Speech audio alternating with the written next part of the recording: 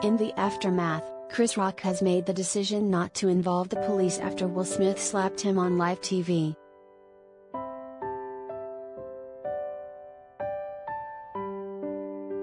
It is the Oscar moment no one will soon forget. While presenting at the Oscars on March 27, Chris Rock was slapped in the face by Will Smith after making a remark about his wife, Jade Pinkett Smith. Airing live, viewers at home wondered if Chris would file a complaint with the police, but as of show night, the comedian has declined to do so, according to a statement from the LAPD, given to Hollywood Life.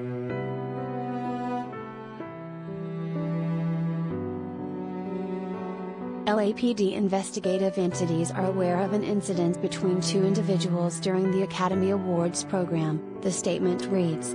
The incident involved one individual slapping another. The individual involved has declined to file a police report.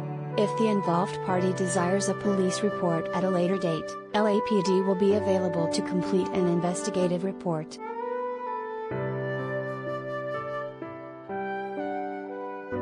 In case you missed the moment, Chris came out on stage to present the award for Best Documentary.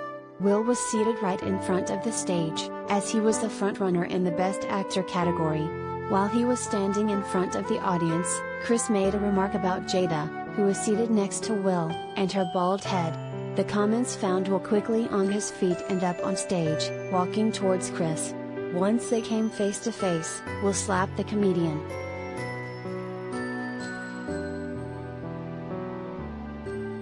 From his seat, Will shouted obscenities at Chris, who carried on with giving out the award.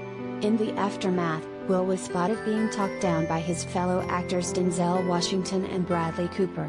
It was clear the moment affected him when won his Best Actor award and took to the stage. Through tears, he spoke about life imitating art and giving his apologies to the Academy and his fellow nominees, but he did not apologize to Chris Rock. Hollywood Life has reached out to both of the actors' reps for comment, but did not immediately hear back.